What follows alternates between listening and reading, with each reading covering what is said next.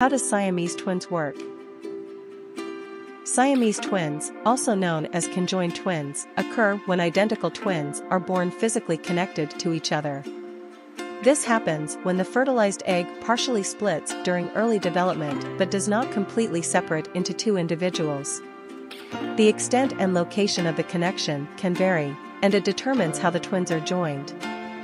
Siamese twins share certain organs and body parts such as the chest, abdomen, or pelvis. They can also have separate organs and body parts. The specific anatomy of each pair of twins is unique.